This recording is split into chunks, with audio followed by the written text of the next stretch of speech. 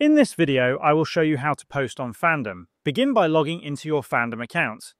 Once logged in, scroll down to explore the various pages available on the platform.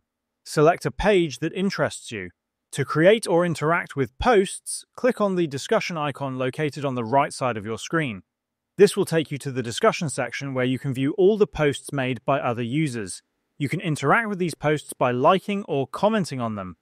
To create your own post, scroll back up and click on the Create a Post option.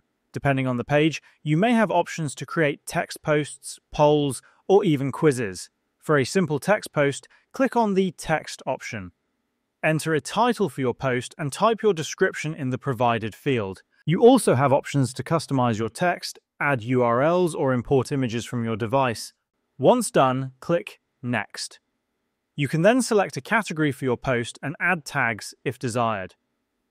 Finally, click on Create Post to publish it. Your post will now be visible in the discussion section, allowing others to interact with it. This process enables you to share your thoughts, ask questions, or engage with the community on Fandom.